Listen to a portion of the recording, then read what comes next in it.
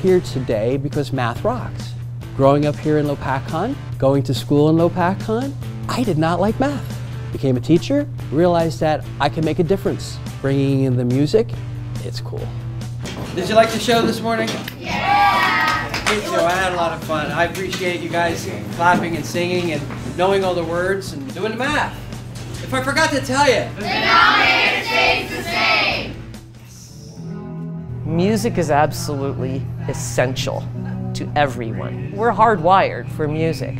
Not everyone likes math, but everyone likes music. And so that's another way to reach out. Common factors of numerator.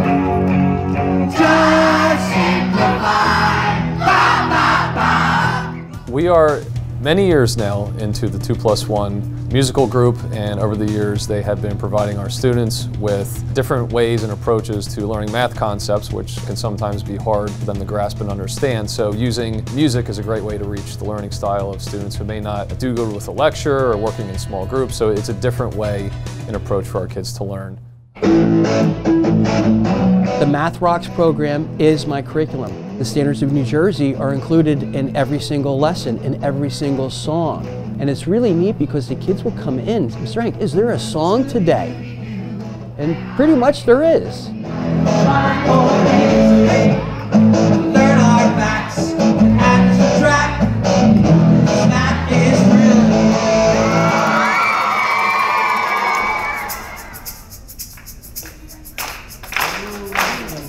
The math song is a great thing to use to engage your students and get them looking forward to what's coming up. I think music really keeps them on their toes. 2, 4, 6, 8.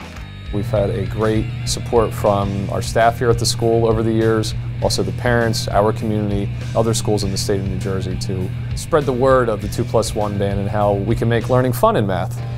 On our YouTube channel, not only do I post the Math Rocks videos, I have my lessons on there. Pythagorean theorem or how to do percents.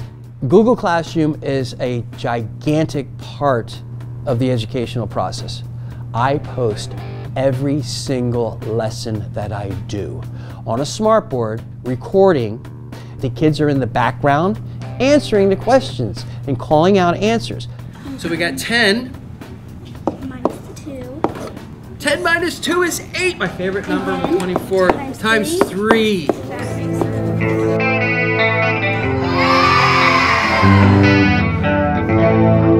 To this day, I have a song in my head constantly, and I can't get it out. They don't do math like that anymore. If you put the song with the concepts, and it's a way to learn, it's always going to stay with you.